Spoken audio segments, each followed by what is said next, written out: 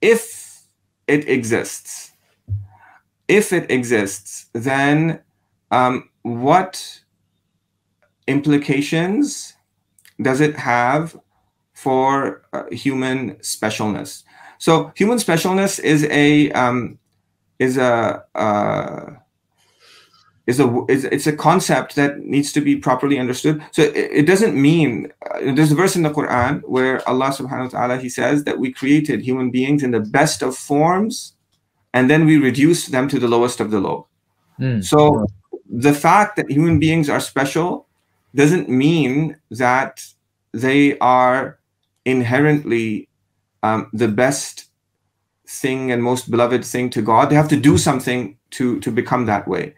So the specialness of human beings refers to a potentiality that may be realized by some of them, may not be realized by some of them. So actually, if an intelligent extraterrestrial were to exist, actually a particular intelligent extraterrestrial might be more special, more beloved by God than a particular human being, because a particular human being made bad choices and went to the hellfire, and the intelligent extraterrestrial made good choices and he goes to paradise.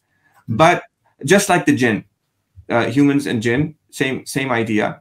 But human beings have a they have a higher potential, and there's a cosmic significance that they have that's mentioned in the story of creation. It's related to human beings, and there are a number of verses in the Quran that illustrate this, and there's also some statements from scholars. So what I did in this paper, in this paper I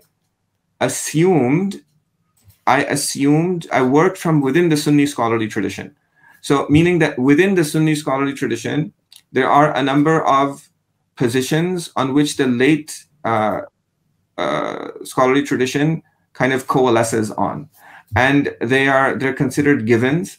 And so one of these, and so I worked within these givens. I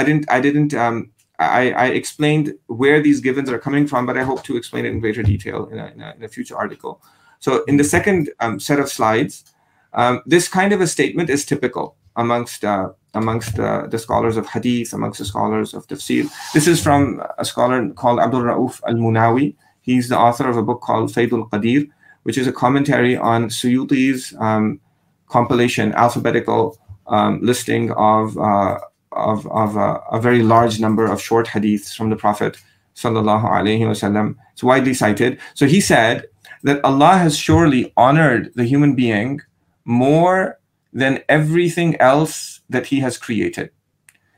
He is the cream, the quintessence, and the purpose of the universe. He is the one for whom he has subjugated everything in the heavens and the earth. This is interesting. There's a verse that he's alluding to when he says this. Allah subhanahu wa ta'ala, he says in the Quran, don't you see that Allah has subjugated to you, for you, sakhara lakum, has both meanings, subjugated to you, for you, i.e. for your benefit, everything in the heavens and everything in the earth. So this is actually now, there's some very interesting work that's being done by Michael Denton of the Discovery Institute, where he's argued scientifically that human beings have a privileged place in the universe.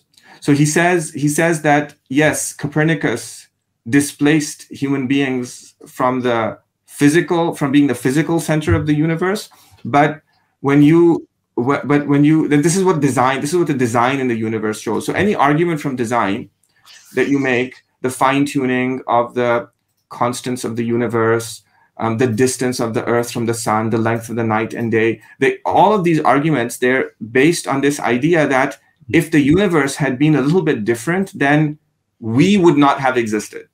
We would not have existed. So there's an anthropocentric aspect to design arguments.